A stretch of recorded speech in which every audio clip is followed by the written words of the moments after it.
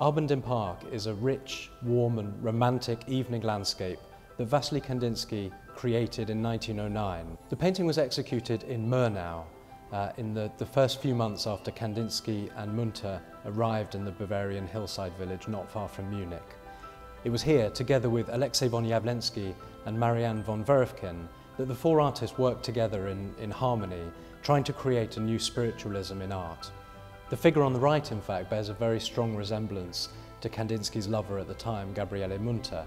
The central figure, who appears to be serenading his lover, can be seen as Kandinsky himself, therefore. Like many artists of his generation, Kandinsky saw a direct correlation between music and art. The choice of subject matter, therefore, the element of music combined with the element of landscape, is quite demonstrative. Taking his cue from the Bavarian folk practice of Hinterglasmalerei, which was still very much thriving in Murnau at the time, Kandinsky has created these very strong black outlines within the composition, and then used his colour palette to fill the outlines emotively.